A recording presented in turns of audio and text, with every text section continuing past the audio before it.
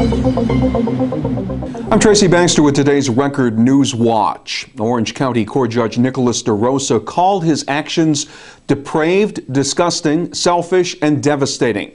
The judge then sentenced Michael Mele to 23 years in prison for the December 2008 killing of 25-year-old Laura Garza in his town of Wallkill apartment. Mele smothered Garza to death and dumped her body in a field near Scranton, Pennsylvania.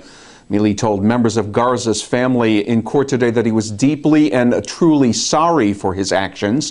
Family members spoke of their suffering during the court proceedings, and afterwards they questioned Mele's sincerity. He didn't show that he really cared. He really meant what he was saying.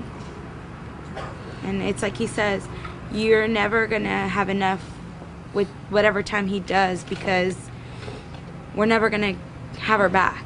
So no time will ever fill that. These 23 years are going to be good because it's one person not on the streets, not a predator. And we really, I mean, God bless him, whatever happens.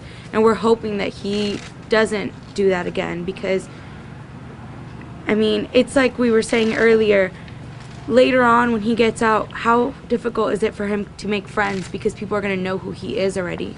These people can find out who he is. We just want everybody to know that things can happen, and even if you come from a great family and you're a wonderful person just like she was, things happen and you just need to be safe.